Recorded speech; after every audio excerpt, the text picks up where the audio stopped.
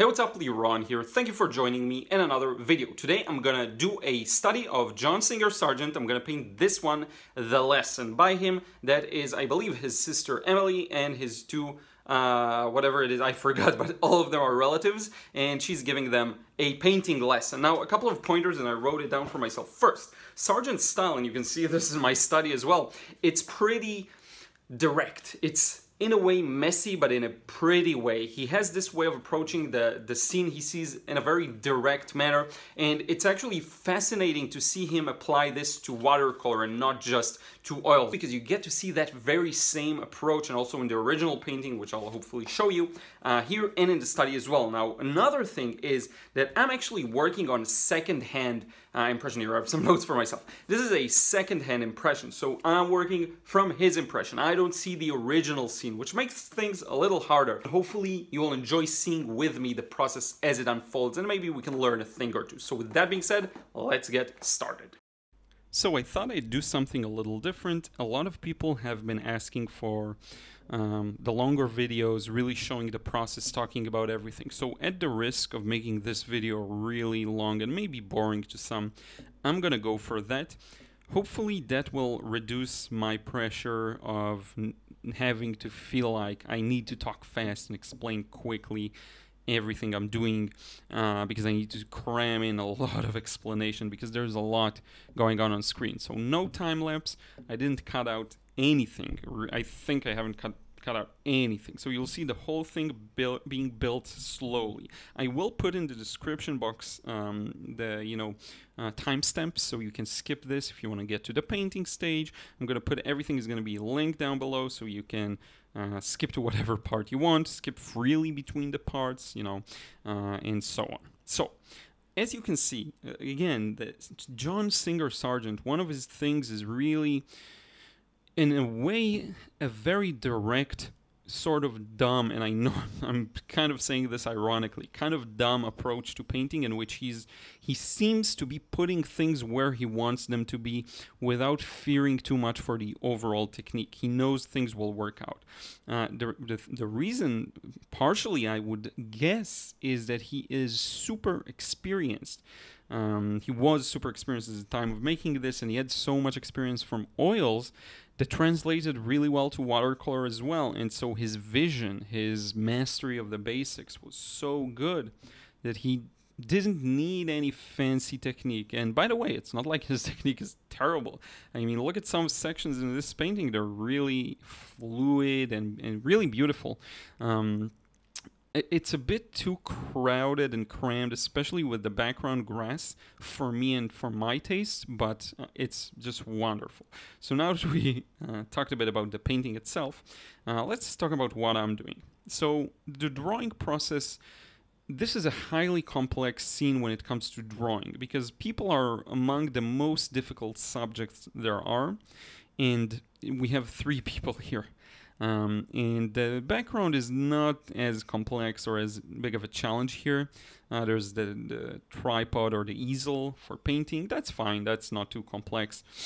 But the thing is, to make this work on a detailed level, you have to first figure out where everything is on a macro level. So what you saw me doing is blocking in 3 blobs, essentially. One on the right, one in the middle, and one on the left, a little behind. Now, I look at the blobs I got, and now I'm obviously a little more advanced into working out the details of the middle blob, but what I'm doing is, here we go, we're getting to work on the right side blob. I'm just trying to figure out if the relations of the blobs fit the ones of the characters. So I'm kind of drawing an outline of the entire character in a way. Sometimes I'm winging it. With this one, I actually put in the hands, I show where they are. I don't do any complex reconstruction of the figures. I'm just drawing them as I see them, but I'm going very slowly, okay? I'm building up the shapeless blobs.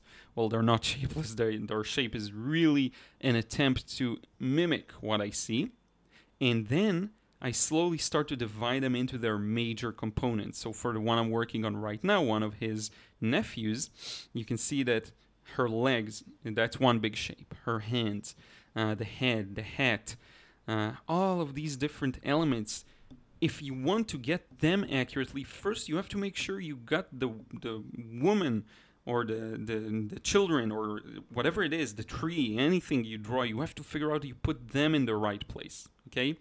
And that's really important, so I really am careful with this.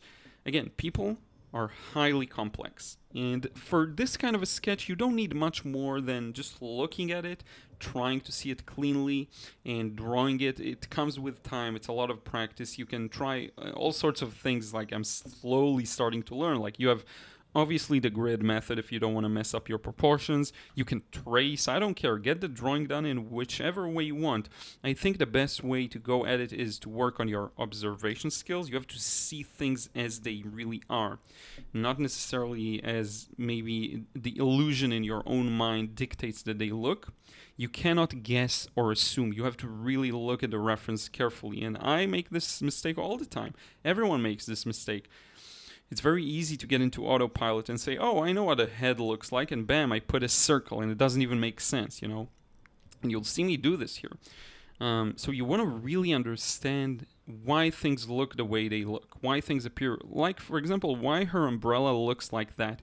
Why is the base of the umbrella a elliptical kind of shape, you know, because we're looking at it at an angle. If you can understand, same goes for the hat of Emily, his sister, or was it his aunt? I forgot. But the woman in the middle, same goes for her. You see the hat is kind of an oval shape, an elliptical shape around her head because we're looking at it at an angle. If you can understand why things appear the way they are and you have good observational skills, you will really improve your drawing. I definitely came from the camp of just observing and just drawing, which is very useful for painting, but I am trying to work on my reconstruction skills, so to speak. So you see me now slowly dividing the cloth in her clothes into different sections, whether it's indicating where her hands are, where all the folds and creases are, slowly building that up. I want to make sure that every time I progress with the drawing, I really pay attention to having it still work together on a more holistic way, as I always say. I really want to make sure that the face makes sense when I look just at the face, and I have a lot of inaccuracies here, especially with the faces. They're very hard to do, and honestly, if I wanted to get them really the exact same, this would have taken way longer. I'd have to zoom in way more. I may have to use, just very slow measurement and really make sure to get everything right. What I'm looking for is getting the most out of why he did this painting the way he did, and then move on. That's how I usually do my studies. Once every blue moon, I feel like really going detailed, but for the most part, that's not what I'm about. Okay, so now she actually holds the brush in her mouth, which is very common. I do that a lot, especially plein air, when you don't always have a place to put everything. And by the way, let me know what you think of these videos in terms of, I don't assume that everyone who watched the video actually is gonna paint this, obviously. And I don't assume that you will even watch the entire process. But I'm actually curious to hear if just listening to me speak is interesting enough to carry you through this video. Maybe you once in a while look at the drawing, see the progress I made or the painting, and then you go back to doing whatever it is you're doing, because I know I sometimes watch videos like that. So just let me know your thoughts on that. I'm really curious, and these comments help me. And even though I don't answer to all comments, I try. I've been trying to answer and reply to a lot of them lately, and hopefully I reply to yours, but I read everything. So we got the easel there, and again, for these shapes, you have to really look at understand the angle. It's kind of a rectangular or square shape at an angle. We're looking at it slightly from above, and it's tilted to the side. All of these things are things you really want to pay attention to. It's very easy to mess up the drawing. Now, I do want to make one more comment. We're already 9 minutes into the video, and I still haven't gotten the final details in. And I mention this for a reason. I see a lot of people that jump straight into the final details. Take your time, okay? Like I'm taking my time with narrating this video. As you notice, I'm less in a hurry. Take your time with the drawing, okay? Really give it the respect it deserves, because it will carry the painting over.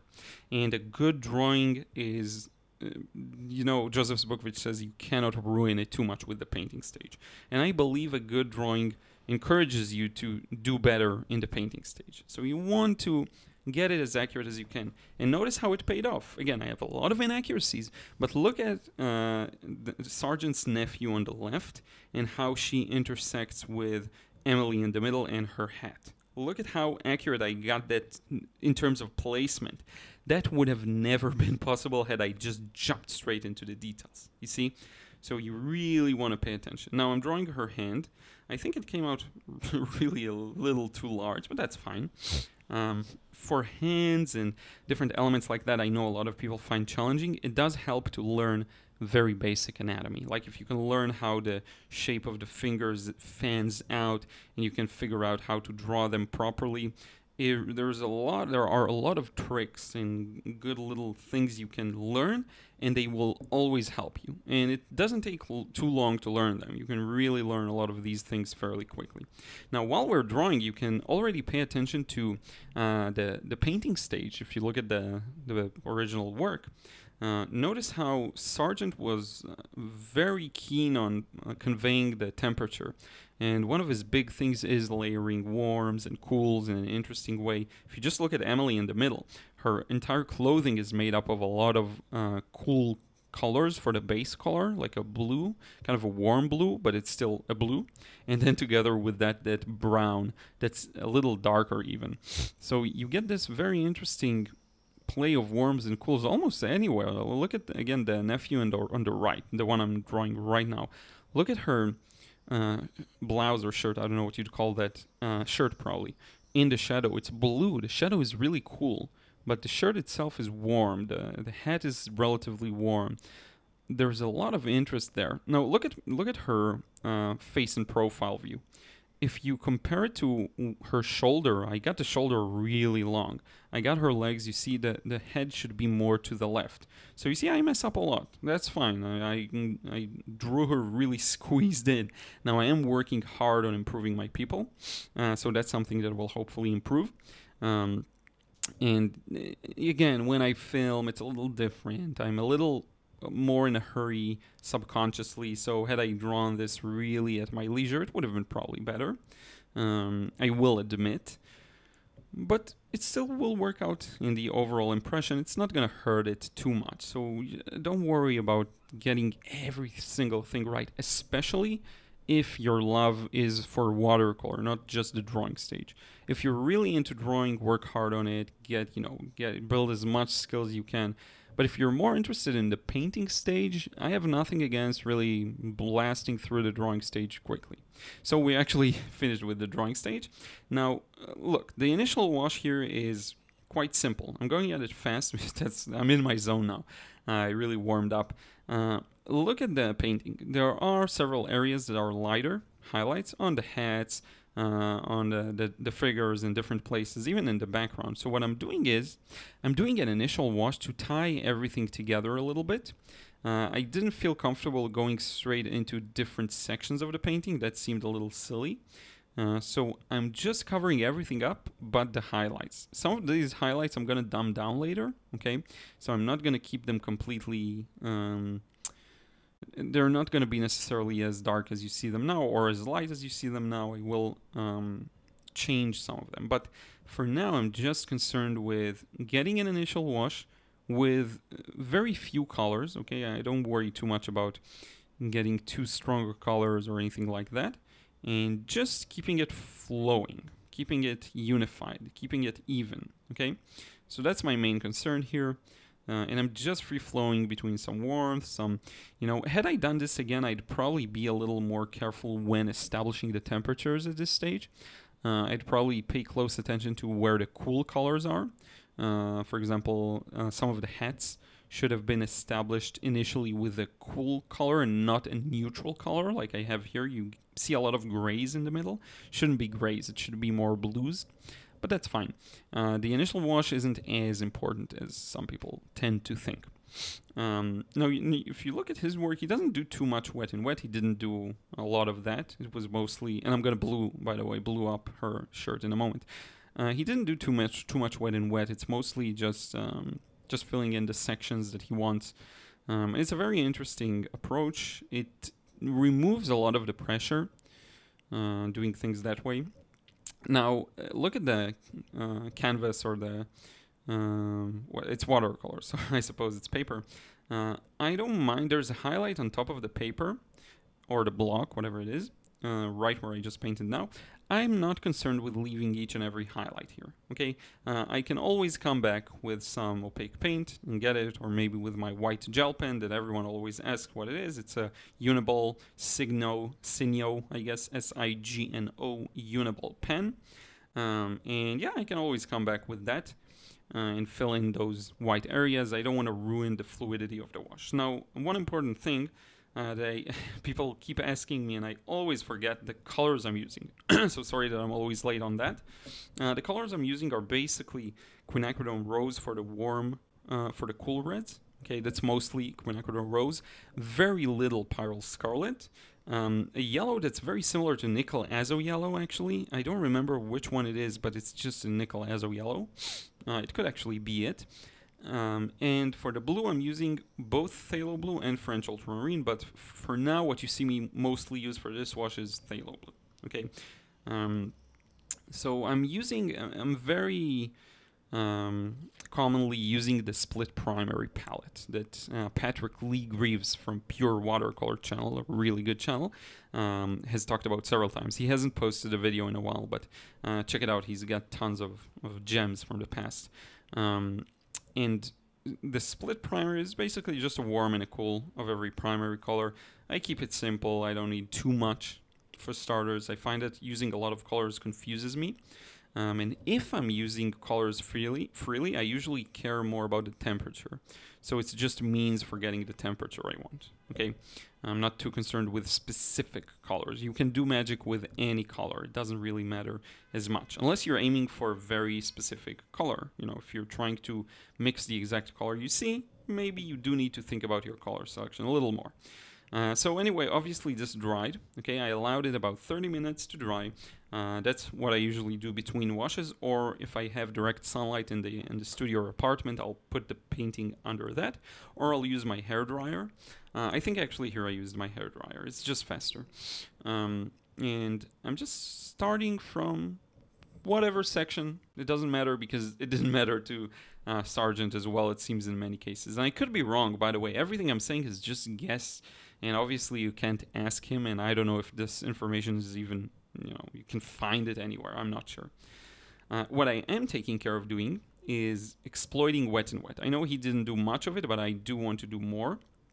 Because right now, essentially, I'm working on smaller sections. I have more time, I have more patience, I can really take my time and, at my leisure, make sure I get everything right. For example, I mixed the blue here because it's beautiful. Look at it, I really love this color. The French Ultramarine in this case. And it contrasts really nicely with the yellows down below. So you see, he always had that in mind, it seems. And it's important to remember that probably some of his paintings yellowed up with time, so a lot of the yellow where the whites are could account for that. That could account for it. So that's another interesting thing.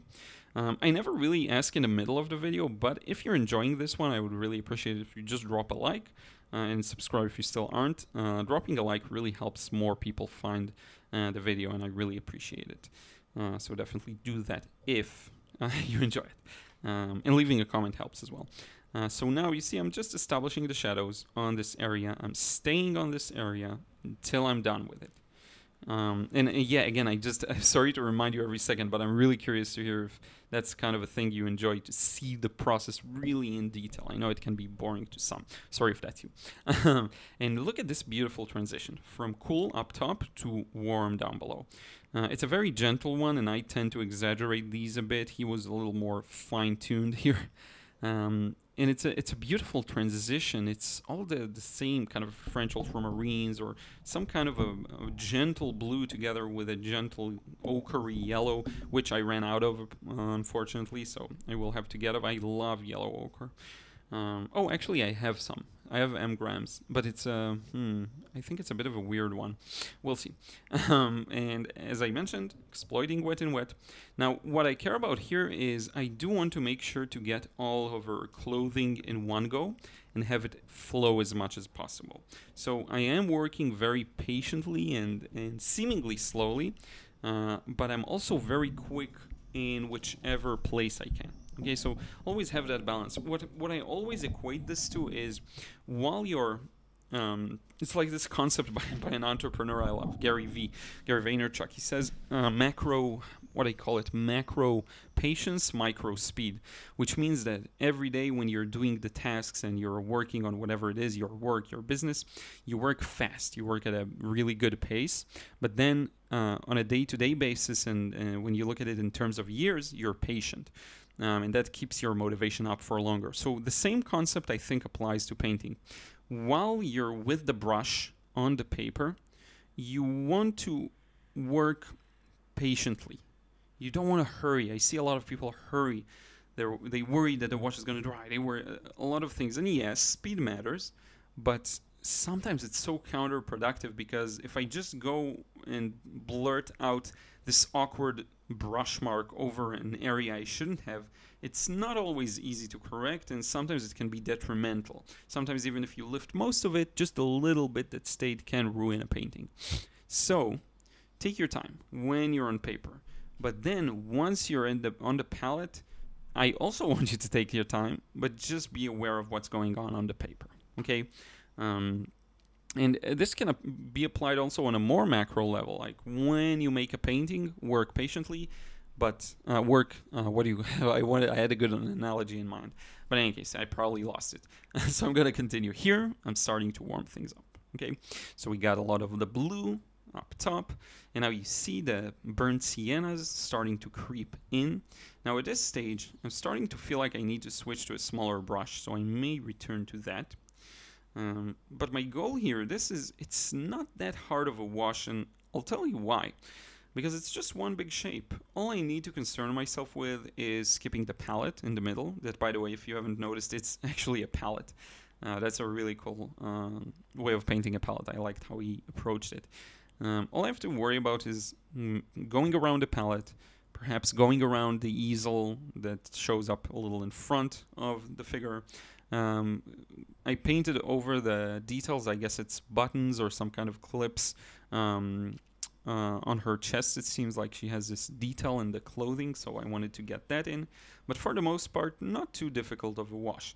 Now, if you find that your washes dry really fast, you get a lot of uneven edges, which, by the way, I got a few of these here. I don't want you to worry about it too much. There are plenty of ways of fixing it. I would say the easiest and best way, just if you're a beginner, is to use more water. You may be using too dry of a mix. I don't want to tell you to work faster. I don't want to tell you, because that maybe you work as fast as you can while maintaining control. By the way, doing wet and wet, getting the shadows in, indicating the hands using them and where all the folds and creases are. But in any case, I don't want to tell you to work faster necessarily. What you can do is really work wetter. And if you mix wetter paint, very often that will be a good cure. You can use a spray bottle to spray some water on it, get it to stay wet for longer. You can use a bigger brush, which is also something usually when someone at least had some formal education in watercolor, meaning they watched like a video or something like that, not even formal. People are aware of this. So I didn't see too many people using it, but I did see one person who painted really with a thin brush, and it was detrimental. It was really rough because they couldn't get any of the details really fast enough anyway, so the small brush doesn't even help. It can be useful if you're working on fur and textures, stuff like that, but for the most part it's unnecessary and it stands in the way. Now look at how my approach really at least aspires to mimic how he painted, because what I'm doing is working on just this center shape. I don't worry too much when the person is essentially one shape, all of her clothes and everything. I'm not worried about the fluidity of her shape together with the background or all of that. And some may say that's a mistake, and I should, but I'm trying to mimic Sargent here, so I'm fine with that. And by the way, we're almost halfway through because a lot of the process was in drawing. But yeah, I'm just trying to work on this on a shape-by-shape basis. Now you may say, okay, so how will everything work together if you're focused on individual shapes every time?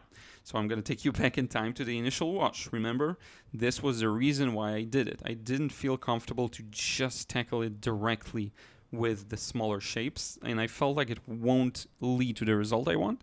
So I did an initial wash that unifies the whole thing, and then I can afford it to work on these smaller shapes. And I will work on the background too later, you'll see. So that's going to be really nice. Now, while I have this dark paint, I thought I'd just put in some of the black sections I see. But very soon, I'm just going back to some skin tones and some other details for the... Now it's the easel. And again, I'm going to make some of the shapes on the easel read a little better using some opaque paint later on. Using my trusty... I'm going to get it for a moment because I always forget what color it is. So just a second. It's a white by ShinHan PWC. I want to tell you exactly what it's called. So it's Jaune Brilliant. It's, I suppose, French. Jaune, I believe, is yellow. So it's Jaune, and then the word brilliant. Essentially, it's a PWC ShinHan color. PWC is their artist grade line, so get only that, don't get the other ones. It's a light fast, fairly light fast color. It's opaque, and it just is a great warm white. I love warm white. So, you know, some people use the more neutral ones, maybe even cooler ones. I find that it works less well for me, maybe more in acrylics. Which I do want to try doing more of. So same thing for this figure. I'm starting with the head, just top to bottom. Watercolor makes sense to work top to bottom. Unlike different mediums where you can kind of work wherever you want, flow is kind of a big deal in watercolor, you probably have noticed. And you want to make sure that the painting flows easily and blends together. So once you get the paint moving in some direction, it can help with the fluidity. Okay, if you put the paper flat, it can lead to many problems. I would say, especially for paintings with large washes, it doesn't even matter as much with this kind of a painting, but if you work larger, then really you really want to, you really want to put the paper at an angle. Now you saw me charging some red into the face. This is very common for me. If I feel like the temperature is off, I'll just grab a bit of paint and put it in there, charge it, and get it to look the way I want. Because again, for me, I'm more about the temperature. I don't care as much about the specific color. I am striving to imitate his colors to some degree, obviously. It is a study. But I want you to consider one more thing. A big deal with studies for paintings is not just the painting stage, but the drawing stage and the planning. So when you look at this painting, you ask yourself, why did he decide to paint it from this angle? And there are many reasons for that. Maybe the light looked best from here. Maybe he liked how... For me personally, I like the distancing between the figures, like social distancing. I like how they're kind of divided along the scene. So I like how two figures are closer, Emily and the nephew on the left, and then the one on the right is a little farther, and it just leads to some interesting variety. And notice how he wasn't even worried about having her close to the edge of the painting, because he essentially cuts out a part of her, or really puts her close to the edge of the painting. So you don't have to worry not worry, but rather you don't have to be scared of trying weird things from a composition standpoint. Because a lot of things that don't seem to work, that you don't initially think will work, actually end up working. So now I'm just rendering the bottom part. I'm continuing while I have this color, and I'm just dragging it over to her shoes. Now, I do want to say something about the colors. I am obviously taking a lot of liberties here. I'm changing a lot of stuff. But in addition to that, and I now see how inaccurate I was with the figure on the right, by the way. But in addition to that, I took a picture of the painting with my iPad because it was faster than finding the same picture online with it, and I just don't know of a better way to transfer files between the iPad and the computer. So I actually took a picture of my computer screen. That may have skewed some of the colors, so my apologies. I may be working from a bit of a skewed picture. I mean, I owe that apology more to myself because it hurt my result. For you, it's not that big of a difference, actually, as someone who's looking at the process. So yeah, now you see, as I start to put in some background, what happens is that, look at her shirt on the right. It's actually lighter than some of the background. So the darker background helps to accentuate that and bring out her the sense of three-dimensionality and volume of her. And now we're on to the umbrella. Now look at the color. It's a very turquoisey green blue. I don't have that color with me. I should have probably mixed some white, some of the Jaune Brilliant into that. I think that would have gotten it to look a little similar. It's a color that I don't think I ever used a turquoise, like a proper turquoise. The closest I got was like a phthalo green or a phthalo blue. But I do believe you can achieve a similar color if you add a bit of white watercolor to it. White can make the color a little more. I actually need to start using more white paint for mixing, because it does add a bit of... it's another means of mixing the color you want, because with watercolor, if you want to make a color lighter but preserve the saturation, it's a bit different, I guess, from acrylics where you see the actual color. You look at your color and you see what it's going to look like. With watercolor, it's not the same. There's the element of transparency. So perhaps using some opaque paint, and let me know in the comments if you have experience with this. Perhaps using some opaque paint can help with this. And by the way, thank you so much if you've stuck till this point and you actually watched the whole thing. I mean, it's crazy. I know it's a long video. But once in a while, I'm trying to make the videos for actual viewers and not for the YouTube algorithm. YouTube favors if there's a long watch time on a video. I know the videos that succeed are the ones that just get a lot of clicks and a lot of watch time. So if a video fails, quote unquote, and gets fewer views, it's because, and most of my videos fail. That's like, I mean, the baseline is the low views, and then once in a while you get lucky, so to speak, and a video really speaks to people. That's normal for any creator. So they don't really fail as long as they deliver the message, but it's too bad that many of them don't get to more people, and oftentimes the videos that I perceive as the best are not the ones to succeed. And the videos that are maybe quicker to make, maybe more, I don't want to say more shallow, because not necessarily even, but these are the ones that tend to succeed, so you can never guess. Here's another example of, again, maybe white paint could help dilute this and make it more lilac-y, because right now it's very much a phthalo and an ultramarine mixed together. Now look at her dress on the left. That's a really nice arrangement of folds and creases, and it was important for me to get that right. And I think it really complements the composition, because she sits essentially really next to Emily in the middle, and she leans a bit towards her. So I like that. I think her right leg is probably raised a little to turn towards Emily. So all of these small things is really, it's worth paying attention to. Now, if you're having a hard time realizing or understanding what the shape of her leg on the left is, because it's under the dress, you can't even see it, use the negative space around it. Look at the grass and maybe the blue next to it. I don't know if it's a part of her dress, water in the background. I have no idea what it is, but look at the negative space, not the shape you paint, but the shape it leaves. And that can sometimes be a good trick for seeing things more clearly. Okay, I hope that helps. Now I'm starting to put in the grass. Hopefully I'll get rid of that annoying white gap there. And also I'm starting to put in some wet and wets. You see he did it, and if you look at his painting, he probably used very thick, something similar to phthalo green. So it's good, I got a similar thing here going on.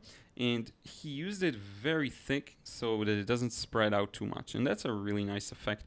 You have to understand, when you're doing a study by someone else's painting, you won't be able to get it to look the same way as theirs, especially with watercolor. Like, look at all the details in the background. It's just so many brush marks, and who knows what brush he used, the exact one, and because every brush has a different pattern of marks that it leaves, different ways of holding them will affect it. So don't be too hard on yourself if you can't recreate it to the T, because you won't be able to. And especially with watercolor, so much is left for, randomness. So don't expect it of yourself. It's really impossible. I think it becomes a little more possible with more opaque media, but also then you get all these impasto paintings with thick brush marks. You can't recreate it. There's no way. It's so hard. Not at least not to the level of you can't tell the difference. That's why forging an artwork is so probably close to impossible. It is possible, obviously, but it's really hard. When you talk about sketches, it's a little more doable, I think.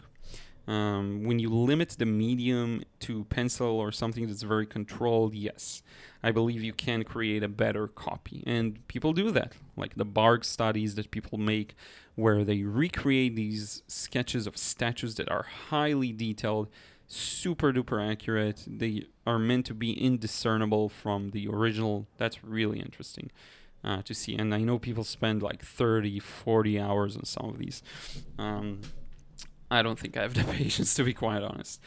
So yeah, moving on with the background. Now we're about 2/3 of the process done, maybe even 3/4 done. I'm just adding the background. What the background does is it frames up the characters. It makes them pop to an extent. The light in the painting itself is a little flat in terms of there aren't too many strong contrasts. They exist here and there. But mostly it's slightly sunny, I would say, slightly overcast scene. So it makes things a little harder. And I find that getting a realistic impression with those kinds of scenes is very challenging. For me personally, it's very challenging. Probably a lot of you deal with this too. And Sargent was just a genius in getting these scenes to look so realistic in a way. So impressionistic, but also so realistic. So yeah, just huge appreciation to this artist. Now, I'm trying to figure out where I want to take this background and how I want it to look.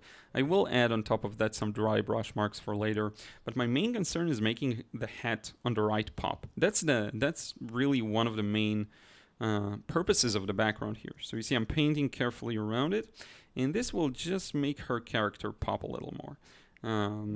And it will enhance the sense of light.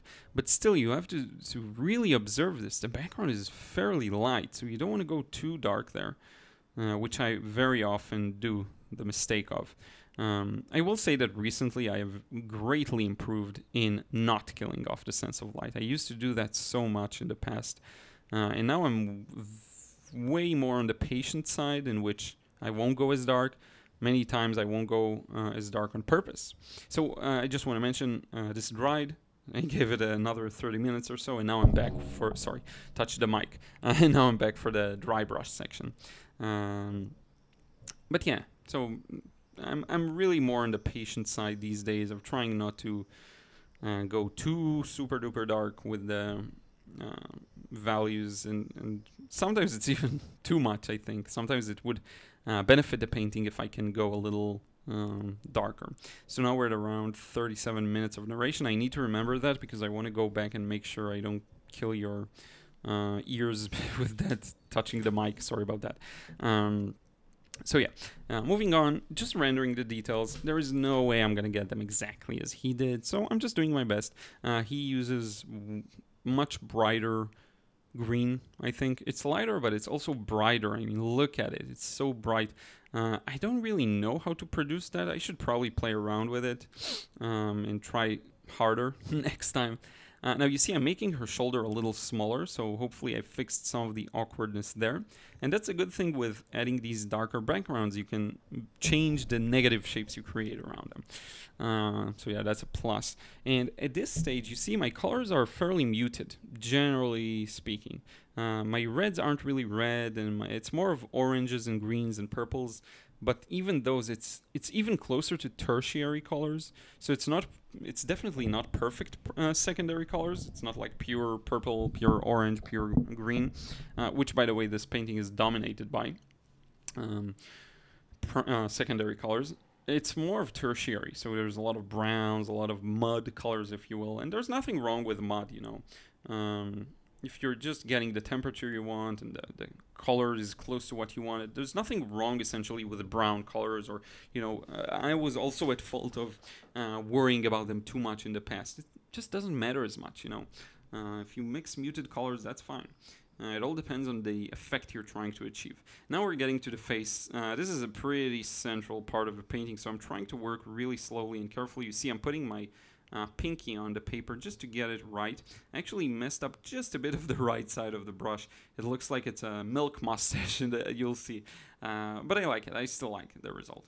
Now it's a really fun stage, because this is really like drawing. You just put in some shadows here and there to better accentuate the shapes. We got the main details in. You could essentially stop now, but something lacks in giving it volume. That's what I think the whole details and dry brush tends to do. It adds a bit of volume to it. It gives it texture and volume. Because when you have a lot of blended large shapes, it's not anchored enough to reality in a way. It's very flowy and loose. But then once you put in these details, it anchors it immediately and it solidifies it. That's the word I'm looking for. You really solidify the different shapes by doing that. Okay, now I'm also fixing shapes. You'll notice her dress or whatever she's wearing should be a little longer, go a little more to the sides. So I'm doing that. I'm working close to the previous shape and I'm making it larger. I'm making all of the necessary corrections. Same for her dress, the same nephew or the pants, whatever it is. I make it longer. I change the shapes. I connect them here because there is a shadow connecting them. Actually, most of the area between them is shaded. I hope I get that later on. But in case, yeah, a bit of touches of, darker color here and there. I'm trying not to overdo it, because if it goes too dominant, then you will miss the beauty of the initial shapes. It's all a balancing act. Okay, you want to make sure you don't go too dry brush, you don't want to go too flowy, and with the obvious, what do you call it? With the obvious exception of get the look you want. If you want a very flowy look, go for it. Always go for what you want. So now we're at a stage where I'm going to add a couple of more details, like for the palette and the hats, and I'm going to kill off some of the highlights, the pure paper white ones that you see. There's a shadow on her sleeve that I want to add soon, just some touches of dry brush here and there. And then we'll add the yellowy white opaque paint, and then we'll wrap it up. Some details for the palette as well I will add soon. And this is pretty much, done. It's starting to get this feeling like it's anchored to something. And if you look at it from afar especially, I think I did a good job. I actually surprised myself. It would be interesting to do another go off camera, and obviously it will turn out better. And obviously I wouldn't have recorded it, and then you wouldn't see it, the process, you'll just see the end result. Sometimes it is pretty frustrating, finding that balance between just painting for myself, getting the better results, and documenting. But I do hope that, and I talked about this in the previous video, I do hope that my skill of preserving my skill while filming improves. The skill of still being skillful even though I'm in front of the camera. I hope that improves as well with time. Now, look at one thing that I do have a tendency to do, and that is to sometimes even go too saturated in areas where I shouldn't. So, Emily in the middle, I go really, really blue. It's not as blue if you look at the reference photo. It's more like a gray that has variations of cool and warm. So you want to pay attention to these things and just not go too, too overboard. Especially if your goal is realism. I get so many questions. I always think how I can connect them to this video. I did get a lot of questions about simplifying lately. And I will address all of these in the upcoming course. Okay, I'm filming the course really hard, working on it this month. Hopefully I'll finish filming it this month, so you'll get to see how to simplify in a variety of ways, and I'm going to demonstrate the same subject and how I simplify it in multiple ways. So hopefully, and by the way, now I'm working on that palette, so hopefully that will be helpful. I know a lot of people struggle with simplifying, which is why I chose that for my next free course, as you know. And it's going to be fully free, like no tricks, nothing. I'm just going to post it, drip it into YouTube probably every normal video day. So these are just going to be the videos for the next, I guess, couple of months. It's going to be, maybe there will be like 10, 12 lessons, something like that, maybe 15, I don't know. And I'll just post, you know, Tuesday, Thursday, and here, by the way, this is the white opaque paint. It's beautiful. Look at it. It's warm. It's really a nice one. Jaune Brilliant, PWC ShinHan. They're really good. They're a really good, cheaper alternative to other brands. I really recommend ShinHan. So yeah, I hopefully the free course that I'm going to do just every Tuesday, Thursday, and Saturday here will help with simplification.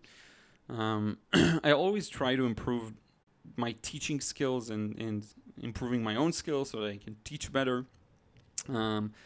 And hopefully it goes through in the videos, really. And let me know your thoughts on these kinds of long videos. We're going to wrap up in like 20 seconds, I think. So I'm really curious to hear your thoughts on videos like this one. I know it's super long. If you've actually watched the whole thing, thank you so much. I really appreciate it. It means a lot to me. And if you skip to this stage, then I get it. But I'm curious to hear what your interaction with it was. So yeah, just final touches, white here and there, and we can wrap it up. Okay, so here is the final result. Once again, plenty of differences in the way I did it and he did it, obviously. A lot of skills in the original one that I am probably lacking. Also different, sorry, move the camera. Also different materials, different, you know, circumstances, second-hand impression. But even despite and through all of these, and let me zoom out a bit, even despite all of these, there is still some of the magic of the original, I think, and at least the subject is clear. It's clear that we're looking, hopefully, at a study of it. Now, what I want to do is remove the tape together, just to show you the clear frame. It doesn't really matter always to me, but I know a lot of people want to see this. There is something nice about seeing the borders, and I keep moving the camera, my apologies. Seeing the clear borders of a painting. There is something nice to it. It turns it officially, perhaps, into a painting. But here we go. Some of the camera mutes some of the colors. My apologies about that. I will try showing you perhaps a picture of something clearer of the process and also of the final result. And with that, now let's wrap it up face to face. So thank you so much for watching. As you've seen, quite a challenging scene. I did my best, and I think I was able to capture some of that, some of the sense of place and perhaps story. There is a lot to improve, but I think I may, if it interests you, let me know in a comment down below. I may do a similar one with a simpler painting of his, perhaps a simpler landscape, or even a cityscape for that matter, but maybe not something as complex as this one. Let me know your thoughts. Don't forget to drop a like and a comment down in the video. This really helps me reach new people. Thank you so much. Subscribe if you still haven't. I have tons of videos like this one, and I will see you again in the next one real soon.